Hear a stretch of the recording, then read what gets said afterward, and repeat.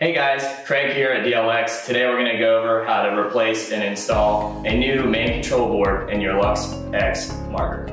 The tools you'll need for this is your 5/64 Allen wrench and your 1/16 Allen wrench. Before we begin, you first want to make sure the marker is safe and degassed. Remove your bolt kit from the marker and also unscrew your barrel. Next, you want to move your frame by pushing forward on your rear latch until you hear the audible click, and pushing down on your front latch until you hear it click, and separate the frame and the body. The reason we remove the frame is to prevent damage from the solenoid to board connection during re-installation. Next, we're going to get your Luxe X frame prepared for the board removal and install process. You want to first remove your grips from the left side by pulling up on your snap screws.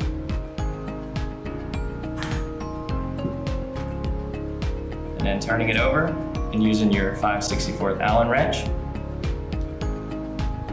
Removing your two grip screws. Once those are removed, go ahead and remove your grips. Next, you'll want to remove your red battery tab. Push up on your battery and remove your battery from your frame. We're going to go ahead and remove your trigger using a 1/16 Allen wrench and removing your trigger pin.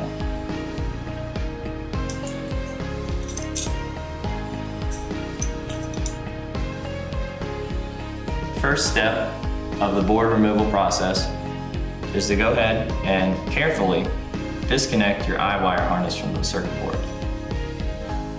Once disconnected, I'm going to use the two red tabs located here and here on your board and rotate those to line up with the main circuit board cuts. Once they are aligned, I'm going to go ahead and rotate your frame and carefully push forward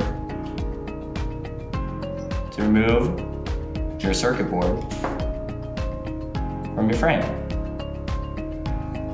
And also, your OLED screen will usually come out during the same time, or it may need removed by carefully removing it from the cutout section in the frame.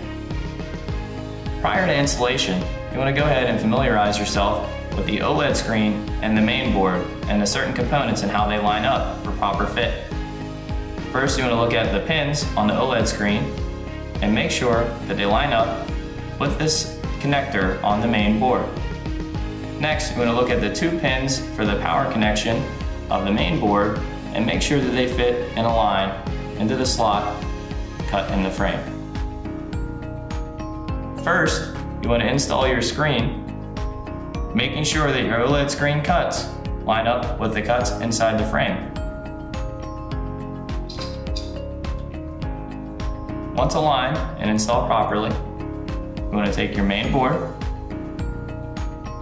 and carefully align it, making sure that your pins are all lined up that we just mentioned.